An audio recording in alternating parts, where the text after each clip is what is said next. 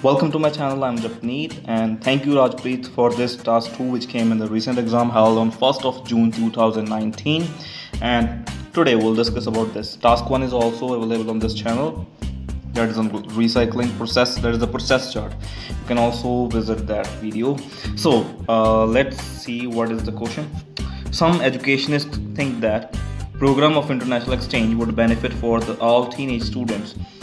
Do you think the advantages outweigh its disadvantages? मतलब ਕੀ ਹੈ ਵੀ ਜਿਹੜੇ ਇੰਟਰਨੈਸ਼ਨਲ ਐਕਸਚੇਂਜ ਜਿਹੜੇ ਵੀ ਪ੍ਰੋਗਰਾਮ ਹੁੰਦੇ ਨੇ, ਜਿਵੇਂ ਤੁਸੀਂ ਕੈਨੇਡਾ ਜਾਂਦੇ ਹੋ, ਆਸਟ੍ਰੇਲੀਆ ਜਾਂਦੇ ਹੋ, ਨਿਊਜ਼ੀਲੈਂਡ ਜਾਂਦੇ ਹੋ, ਠੀਕ ਹੈ, ਉੱਥੇ ਸਟੱਡੀ ਕਰਨ ਜਾਂਦੇ ਨੇ, ਜਿਹੜੇ ਪ੍ਰੋਗਰਾਮ ਹੁੰਦੇ ਨੇ ਉਹ ਹੁੰਦੇ ਨੇ ਆਪਣੇ ਇੰਟਰਨੈਸ਼ਨਲ ਐਕਸਚੇਂਜ ਪ੍ਰੋਗਰਾਮਸ, ਠੀਕ ਹੈ। ਤੁਹਾਨੂੰ ਲੱਗਦਾ ਉਹਦੇ ਬੈਨੀਫਿਟਸ ਹੈਗੇ ਆ ਟੀਨੇਜਰਸ ਲਈ, ਜਿਹੜੇ ਟੀਨੇਜ ਸਕੂਲ ਸਟੂਡੈਂਟਸ ਆ ਉਹਨਾਂ ਨੂੰ, ਠੀਕ ਹੈ, ਅਤੇ ਜੇ ਹੈਗੇ ਤਾਂ ਤੁਹਾਨੂੰ ਲੱਗਦਾ ਉਹ ਜ਼ਿਆਦਾ ਨੇ ਡਿਸਐਡਵਾਂਟੇਜਸ ਨਾਲੋਂ? ਯੈਸ, ਮੇਰੇ ਵੱਲੋਂ ਤਾਂ ਲੱਗਦਾ ਕਿ ਵੀ ਮੈਨੂੰ ਵੀ ਐਡਵਾਂਟੇਜਸ ਜ਼ਿਆਦਾ ਨੇ। ਦੇਖਦੇ ਹਾਂ ਕਿਵੇਂ। ਪਹਿਲੇ ਪੈਰੇ ਦੇ ਵਿੱਚ ਆਪਾਂ ਡਿਸਐਡਵਾਂਟੇਜਸ ਦੇਖਾਂਗੇ, ਫਿਰ advantages. Now let's get started. ਦੇयर is a common belief that international student exchange programs would bring benefits to all participants.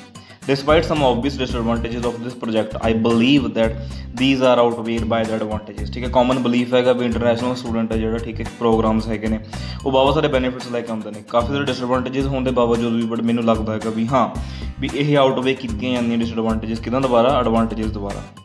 First body para. On the one hand, there are several major drawbacks when teenagers go overseas. Overseas मतलब बाहर जाते हैं। Firstly, those exchange programs cost a considerable amount of money which a handful of students may be inaccessible. मतलब की है बाहर जाने 15-20 ਲੱਖ ਰੁਪਏ ਲੱਗਦਾ ਕੈਨੇਡਾ ਜਾਣ ਲਈ, ਠੀਕ ਹੈ ਨਾ। ਕਾਹਦਾ ਹੁੰਦਾ ਹੈਗਾ, ਜਿਹੜੀ ਹੁੰਦੀ ਫੀ ਹੁੰਦੀ ਹੈਗੀ ਹੈ ਨਾ, ਕਾਲਜ ਫੀਸ, ਟਿਊਸ਼ਨ ਫੀ ਹੁੰਦੀ ਉੱਥੋਂ ਦੀ, ਠੀਕ ਹੈ, ਉਹ ਹੀ ਬਹੁਤ ਜ਼ਿਆਦਾ ਹੁੰਦੀ ਆ। ਦੇ ਕਾਸਟ ਅਸ ਡੀਅਰ, ਸਾਨੂੰ ਮਹਿੰਗੇ ਪੈਂਦੇ ਨੇ ਉਹ ਪ੍ਰੋਗਰਾਮਸ, ਠੀਕ ਹੈ। ਅਤੇ ਉਹਦੇ ਕਰਕੇ ਕੀ ਹੈ, ਹੈਂਡਫੁੱਲ ਮਤਲਬ ਥੋੜ੍ਹੇ ਜਿਹੇ ਸਟੂਡੈਂਟਸ ਕੀ ਹੈ ਇਹ ਜ਼ਿਆਦਾ ਜਿਹੜੇ ਹੈਗੇ ਜਾ ਸਕਦੇ, ਥੋੜ੍ਹੇ ਸਟੂਡੈਂਟਸ ਹੀ ਜਾ ਸਕਦੇ ਨੇ। For example, students who come from developing countries would find it difficult to apply student exchange programs in industrial nations because of the financial burden. मीनस कि डेवलपिंग कंट्रीज़ मतलब ਜਿਹੜੀਆਂ ਕਿ ਡੈਵਲਪ ਹੋ ਰਹੀਆਂ ਜਿਵੇਂ ਇੰਡੀਆ, ਅਤੇ ਜਿਹੜੀਆਂ ਡੈਵਲਪਡ ਕੰਟਰੀਜ਼ ਹੈ ਜਿਵੇਂ ਕਿ ਕੈਨੇਡਾ।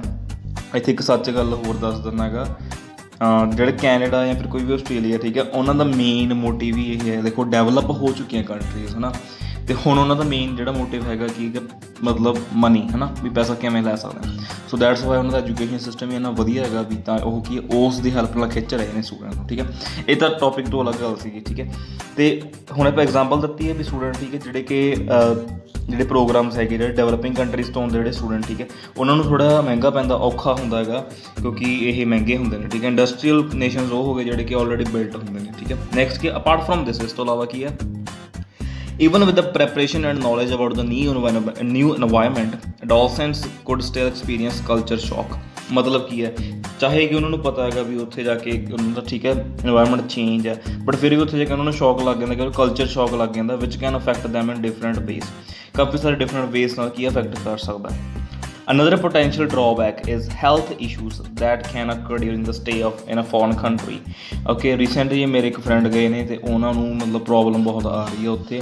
ਕਈ ਆਪਾਂ ਕਹਿੰਦੇ ਐਟਮੋਸਫੀਅਰ ਸੂਟ ਨਹੀਂ ਕਰਦਾ, ਕੋਈ ਇੱਥੇ ਵੀ ਆਪਾਂ ਦੇਖੇ ਕਾਫੀ ਸਾਰੇ ਜਿਹੜੇ ਲੋਕ ਹੁੰਦੇ ਆ, ਜਾਂ ਮੈਨੂੰ ਗਰਮੀ ਨਹੀਂ ਸੂਟ ਕਰਦੀ, ਮੈਨੂੰ ਠੰਡ ਨਹੀਂ ਸੂਟ, ਠੀਕ ਹੈ। ਐਵੇਂ ਜਦੋਂ ਕੰਟਰੀ ਡਿਫਰੈਂਟ ਹੈ ਤਾਂ ਅਫਕੋਰਸ ਉਹਨਾਂ ਦਾ ਐਟਮੋਸਫੀਅਰ ਵੀ ਡਿਫਰੈਂਟ ਹੀ ਹੋਊਗਾ, ਠੀਕ ਹੈ, ਉਹ ਕਈ ਵਾਰ ਕੀ ਸੂਟ ਨਹੀਂ ਕਰਦਾ। On the other hand, I believe that the benefits are more significant than such disadvantages. Benefits ज़्यादा ने मैंने लगता one reason for this notion is that इस राय ਜਿਹੜਾ ਹੈਗਾ ਇਸ ਆਪਣਾ ਵਿਊ ਹੈਗਾ ਇਹਦੇ ਲਈ ਇੱਕ ਰੀਜ਼ਨ ਕਿਹੜਾ ਹੈਗਾ, international visitors would have a shiner resume which is valuable for them in the years to come. ਤੁਸੀਂ ਰੈਜ਼ੂਮੇ ਦਿੰਦੇ ਹੋਗੇ, CV ਦਿੰਦੇ ਹੋ ਆਪਣਾ, ਠੀਕ ਹੈ। ਤੁਸੀਂ ਆਪ ਹੀ ਸੋਚ ਕੇ ਦੇਖੋ, ਮੈਂ ਬੀਟੈਕ ਕੀਤੀ ਹੈ, ਮੈਂ ਇਸ ਕਾਲਜ 'ਚੋਂ ਕੀਤੀ ਹੈ, ਠੀਕ ਹੈ, ਇੰਡੀਆ ਦੇ ਕਾਲਜ ਦੇ ਵਿੱਚੋਂ ਕੋਈ ਵੀ ਪੰਜਾਬ ਦਾ ਕਾਲਜ ਹੈ, ਠੀਕ ਹੈ। ਤੁਸੀਂ ਕਹੋਗੇ yes I have done my BTech from ਜਿਹੜਾ ਵੀ ਹੈਗਾ ਯਾਰਕ ਯੂਨੀਵਰਸਿਟੀ ਟੋਰਾਂਟੋ, ਹੈ ਨਾ। ਕਿੰਨਾ ਪ੍ਰਭਾਵ ਪੈਂਦਾ, ਆਪਾਂ ਕਹਿ ਸਕਦੇ ਹਾਂ ਕਿ ਉਹ ਜਿਹੜਾ ਰੈਜ਼ੂਮੇ ਹੁੰਦਾ ਹੈਗਾ, ਠੀਕ ਹੈ, ਆਪਾਂ ਕਹਿੰਦੇ ਬਹੁਤ ਵਧੀਆ ਬਣ ਜਾਂਦਾ। ਅਤੇ ਹਾਂ, ਜੋਬ ਓਪਰਚੁਨਿਟੀਜ਼ ਆਪਾਂ ਨੂੰ ਕੀ ਹੈ, ਪ੍ਰੈਫਰੈਂਸ ਜ਼ਿਆਦਾ ਹੁੰਦੀ ਜਿਹਦੇ ਕੋਲ ਕੀ ਹੈ ਡਿਗਰੀ ਹੈਗੀ ਹੈ ਫੋਰਨ ਯੂਨੀਵਰਸਿਟੀ ਦੀ, ਠੀਕ ਹੈ। By working in foreign organizations, they will gain many practical experience that can make their profile more competitive. Even ਕਿ ਉੱਥੇ ਆਪਾਂ ਵਰਕ ਕਰਦੇ ਹਾਂ ਕਾਫੀ ਸਾਰੀਆਂ ਆਰਗੇਨਾਈਜੇਸ਼ਨ ਦੇ ਵਿੱਚ, ਜਿਹੜਾ ਵਰਕ ਪਰਮਿਟ ਹੁੰਦਾ ਹੈਗਾ, ਮਤਲਬ ਕਿ ਆਫਕੋਰਸ ਉਹਦੇ ਤੁਹਾਨੂੰ ਉਸੇ ਫੀਲਡ ਦੇ ਵਿੱਚ ਵਰਕ ਕਰਨਾ ਪੈਂਦਾ ਹੈਗਾ, ਅਤੇ ਉਹ ਐਕਸਪੀਰੀਅੰਸ ਤੁਸੀਂ ਸ਼ੋਅ ਕਰ ਸਕਦੇ ਹੋ when you will come back to India, ਜਾਂ ਕਿਤੇ ਵੀ ਤੁਸੀਂ ਵੀਅਤਨਾਮ, ਕਿਤੇ ਵੀ ਤੁਸੀਂ ਅੱਗੇ ਵਾਪਸ ਆ ਰਹੇ ਹੋਗੇ, ਠੀਕ ਹੈ। ਉਹ ਕੀ ਹੈ, ਬੈਨੀਫਿਟ ਦਿੰਦਾ ਤੁਹਾਨੂੰ, ਗੋ ਐਕਸਪੀਰੀਅੰਸ, ਠੀਕ ਹੈ। नेक्स्ट क्या कर दो बाद another by working for they will gain many practical experience and they will make their profile more competitive profile ਵਧੀਆ ਬਣਾਉਣਾ ਠੀਕ ਹੈ another reason is that teenagers would have a chance to experience culture exchange this broaden their mind and also helps them to make new friends for a lifetime ਕਾਫੀ ਸਾਰੇ ਨਵੇਂ friends ਬਣਦੇ ਬਾਹਰ ਜਾਂਦੇ ਹੋ ਠੀਕ ਹੈ ਅਤੇ ਹਾਂ ਉਹਨਾਂ ਦਾ ਬੈਨੀਫਿਟ ਅੱਗੇ ਕੀ ਹੈਗਾ ਹੁਣ ਨੈਕਸਟ ਉਹਦੇ ਵਿੱਚ ਹੀ ਦੱਸ ਦਾਂਗਾ ਐਡੀਸ਼ਨਲੀ after finishing the program overseas students tend to obtain more opportunities to find good jobs because they have a strong network of friends ਤੁਸੀਂ ਕੀ ਹੈ ਚਲੋ ਜਿਹੜੇ ਜਿਨ੍ਹਾਂ ਨੇ ਗ੍ਰੈਜੂਏਸ਼ਨ ਕੀਤੀ ਆ ਅਫਕੋਰਸ ਤੁਹਾਡੇ ਸੀਨੀਅਰਸ ਹੁੰਦੇ ਨੇ ਠੀਕ ਹੈ ਕਈ ਵਾਰ ਤੁਹਾਡੀ ਬਹੁਤ ਹੈਲਪ ਕਰਦੇ ਨੇ ਕਿਸੇ ਜਗ੍ਹਾ 'ਤੇ ਸੈੱਟ ਹੋਣ ਦੇ ਵਿੱਚ ਠੀਕ ਹੈ ਤੁਸੀਂ ਕਿਸੇ ਨੇ ਬੀਕਾਮ ਕੀਤੀ ਹੈਗੀ ਅਤੇ ਤੁਹਾਡਾ ਕੋਈ ਸੀਨੀਅਰ ਹੈਗਾ ਉਹ ਕਿਸੇ ਵਧੀਆ ਔਰਗਨਾਈਜੇਸ਼ਨ 'ਚ ਲੱਗਿਆ ਹੋਇਆ ਹੈਗਾ ਅਤੇ ਅਫਕੋਰਸ ਉਹ ਜੂਨੀਅਰਸ ਨੂੰ ਕੀ ਕਰਦੇ ਰੈਫਰ ਕਰਦੇ ਹੁਣ ਜਿਹੜੇ ਤੁਹਾਡੇ ਫਰੈਂਡਸ ਹੀ ਤੁਹਾਡੇ ਓਵਰਸੀਜ਼ ਤੋਂ ਫੋਰਨ ਕੰਟਰੀਜ਼ ਤੋਂ definitely this will come ਇਮੈਂਸਲੀ handy ਹੈ ਨਾ ਅਤੇ ਇਹ ਬਹੁਤ ਜ਼ਿਆਦਾ ਹੈਲਪਫੁਲ ਰਹੂਗਾ ਤੁਹਾਡੇ ਲਈ